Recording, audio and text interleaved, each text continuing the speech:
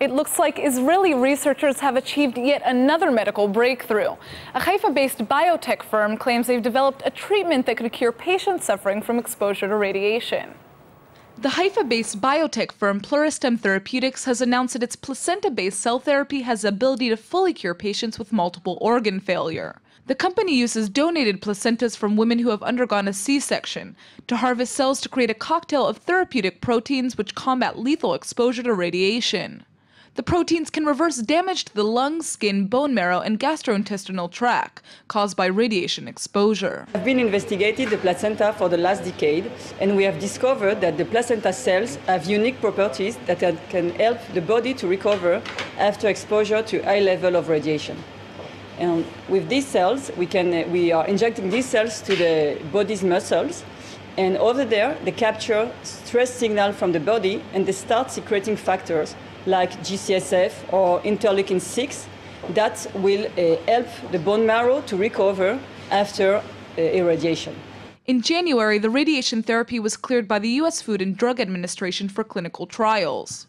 Pluristem President Yaki Anai said clinical trials have so far shown optimal results if the vial is injected within 48 hours of exposure to lethal radiation. We invested the last 10 years in developing the therapy so it will be very easy to use, off the shelf and readily available.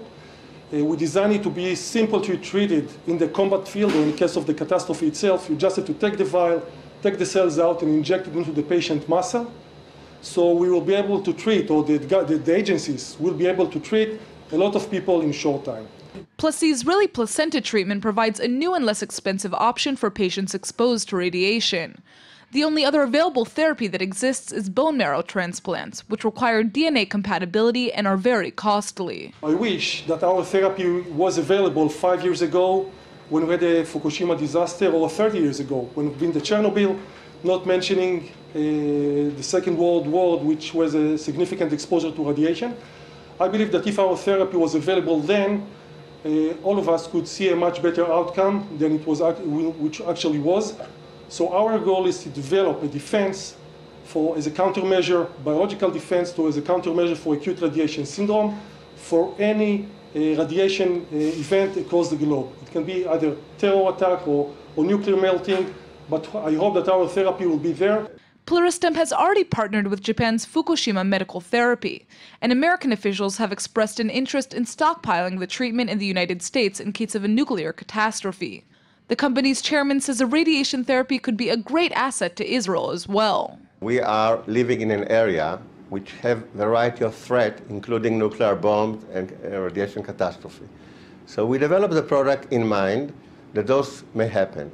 When the Fukushima disaster happened, it inspired our feeling that we have to do it stronger and quicker, and we developed an aggressive plan in order to bring the product into awareness. And today, with the NIH support and the cooperation with Fukushima Center, we strongly believe that we can bring that product to cure many patients.